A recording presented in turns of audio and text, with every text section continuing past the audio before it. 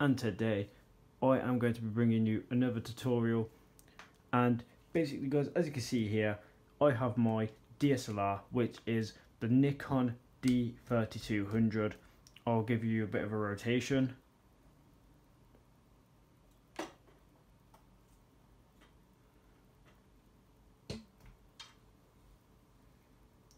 So as you can see there guys, I will load this down for you.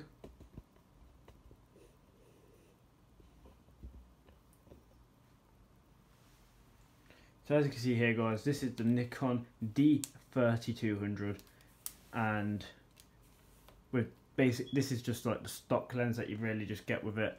It's a really good camera though, don't get me wrong, and it has everything that you need for filming, and this is what you're coming here to see guys, is how to properly film a video.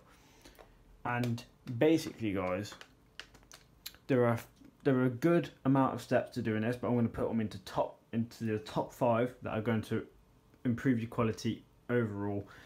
So to start off guys, what you want to do is you want to set your lens to about 18mm.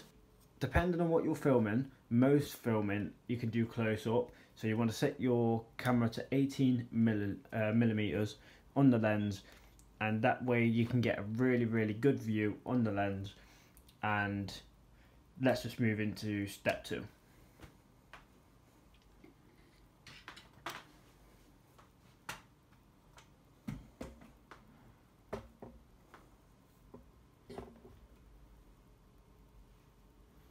Alright, now we're here guys. On the camera, what you want to do is just obviously turn it on, and here I've got all of my settings. So what I use is shutter priority, and shutter priority allows you to mainly use every single setting on the camera. So you can change the shutter speed. I go for around 1000 because that's probably the best you can get it. Obviously you change the ISO sensitivity. I put it on about 6400 because it is really just like the best one you can use. Obviously it's in picture mode at the moment, but obviously you click LV for live view, and here you can see that I've got my camera settings really well adjusted to what I need to record. So I was recording a video with this before, and say if I want a really dark scene, I change it to about -5, and it really does get a really dark feel. I'll show you what I'm recording right now guys.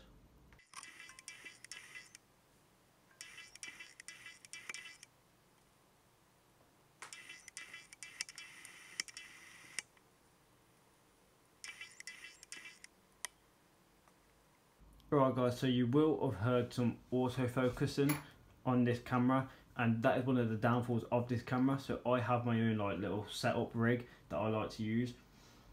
I'll get into that in another video on how to reduce autofocus, noise distortion and everything like that. But basically, so what you want to do is on the top of the camera, right here guys, there's a little button with a plus and a minus, and it basically is a brightness setting, and you click that and it's highlighted down at the bottom. And for a brighter scene you want to scroll right, and for a darker scene you want to scroll left. And obviously the more the certain type of feel for the film that you are recording, you want to, like, it all depends on what you're recording. So say if you want to record outside, you want a reasonably darker one, so about 1.7 normally does it outside. 1.7 is really good for outside. But if it's a reasonably lit day, say probably a little bit of sunshine but a little bit of cloud, neutral is probably the best you can get it for recording. And as you can see as you can see here in the top right, you can see that I have 720p. And you might be thinking, doesn't this camera go up to 1080p? Yes, it does go up to 1080p, and one of the reasons I do not use 1080p is because you can get 720p if autofocus is for you. 720p, 60 frames per second, and this allows me to record such good slow motion videos, as you may have been able to see on my previous video. If you haven't seen that, I'll leave it in the description for you guys to go check that out. So, like you can see here that the camera quality is just perfect. The autofocus is just horrible. Well, not like as in quality, I mean as in sound. The sound of the auto quality is just horrible, and I really do not like it. But yeah, so guys, if you want to know how to get 720p 60 frames per second, because when you first set up the camera, and I realised that, I'm going to put this down because it's like really heavy, because I've got some like mods, like this is a stock lens but it has a mod on it, so it's pretty heavy, and so it's like this. Alright guys, so here we are back on a tripod, and I will show you how to basically change from your normal 1080, I think it's 1080 24 frames and your 1080 25 frames and everything like that. I'll just show you how to get how to change from the PAL to the NTSC. Basically, you just go into the settings. It's the little spanner logo there. You click video mode and change from PAL to NTSC, and yeah, it just tells you that you can change whatever you want now. In movie settings, I have this all like this. Manual settings off because I like to have auto. Manual gives you a lot more freedom in terms of doing stuff like this. I will show you. So obviously you've got 424p and 30 frames. You've got 720p and 60 frames, 1080 24 and 1080 30. 60 frames is mainly the best because you can record anything as going as slow-mo, fast motion, cinematics, anything like that. It's really what you need. But I just I use 720p because I'm quite good with my editing, so I can really make this into a 1080p video if I really need to. But so yeah, everything's amazing like that. Now I'm going to show you what I meant about manual movie settings. So realistically, when you are recording, you have certain settings that you have certain settings where manual focus is what you need. So you won't be able to change this, but you won't be able to change your normal focus either. So you go onto the side and flick that onto manual, and then here you can get a really delicate focus on an object. I will show you guys a quick little clip of what that looks like.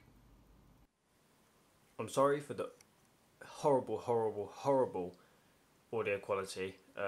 This is obviously the standard DSLR microphone that you do get with the camera built in. But as you can see here, guys, we are majorly out of focus, and here we are in focus, fully in focus, and you could probably do some little tweaks to get it more in focus. But obviously, because I'm using the can, and you can see the light bouncing off, because I am using obviously a softbox, you can really tell that the light bounces off it quite a lot. But yeah, as you can see here, the quality of how I film now is just overall way better. And once you start using the camera, you'll start noticing different techniques to how you want to record.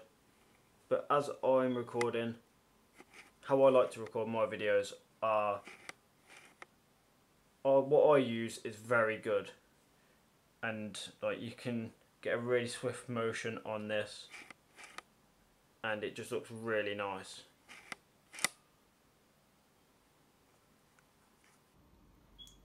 Alright guys, after showing you that, hopefully you got a really good understanding for what manual focus can really do for a camera. And basically, so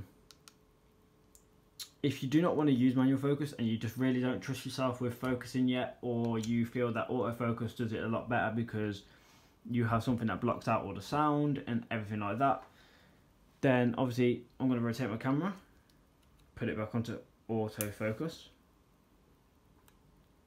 and here obviously we have the camera, and then you click on the little eye button, focus mode.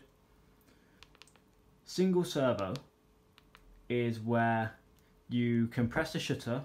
It basically just means like autofocus shutter. So like you half hold the shutter button down and it will focus for you. And when you're recording, you won't know if you are in focus, or even if you are, it's just tedious to keep pressing this all the time. So that is why when I click the I button, I'll go on to focus mode, and I like to use full-time servo, which is basically just where it will continuously focus and I don't need to press anything. So if I move my hand,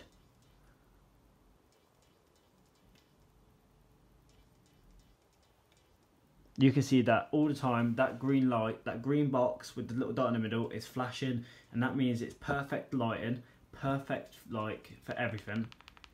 See here, where it's trying to focus in, it hasn't got good lighting. And here, now it hasn't got anything to fixate on. That's good. And now we're back in focus and everything there is in perfect focus. The logs for this, they just have to be perfect. Dead on in center, in focus, and everything's good like that. I'll even show you with the cavalry twist. And my hand is here guys, and my other hand is here. I'm not touching the camera at all. And you can see the focus on this. It really is magnificent what the camera can do on these settings.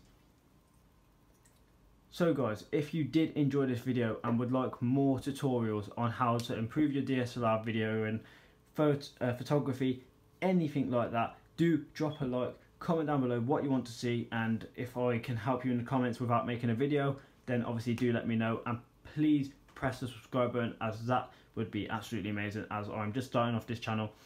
And I'll speak to you guys in the next video. Peace out.